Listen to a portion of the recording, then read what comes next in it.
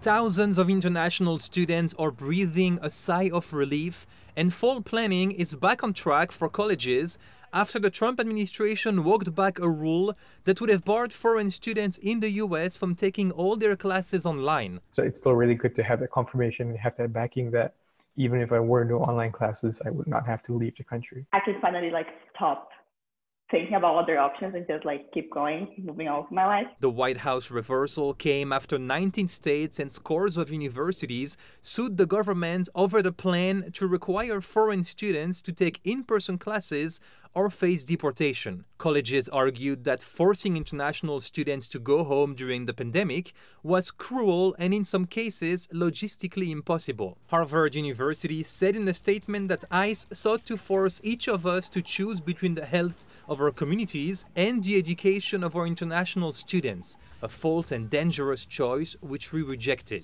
I come from Malaysia. That's just one of the tons of countries that these students can come from.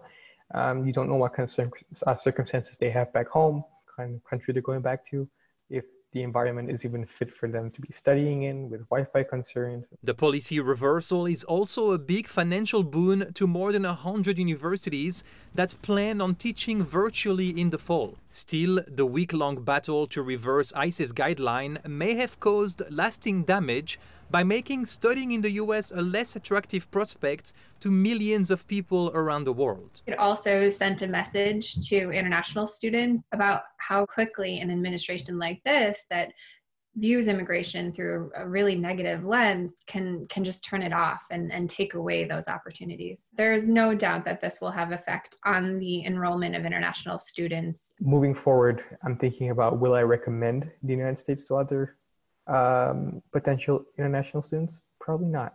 I'd probably say go to somewhere that really wants you and will not kick you out. Before the pandemic, international students had to take most of their course load in person. But the government created an exemption in March for the duration of the health emergency.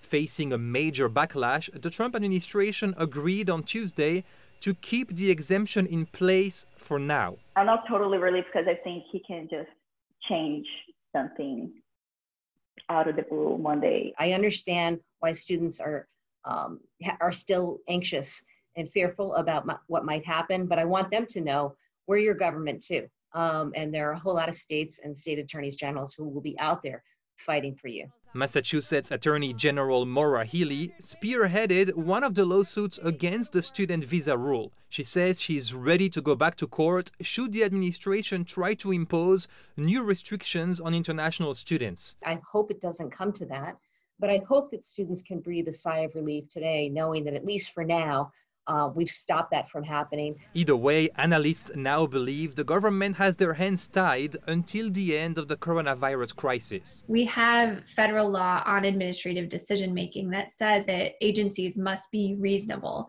when they make these decisions. Because ICE put this exemption in place with the pandemic in mind, the reasonable thing to do would be to wait until the pandemic is over to lift that exemption. Ben Chamisso, Newsy, Chicago.